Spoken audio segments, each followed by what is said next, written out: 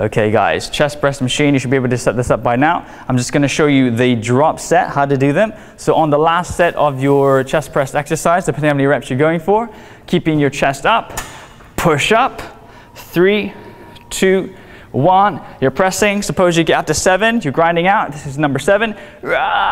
7, good, slowly lower, and without rest, guys, drop a plate or 2 straight away, chest up, and we're going to go again. 3, 2, 1, keep the tension.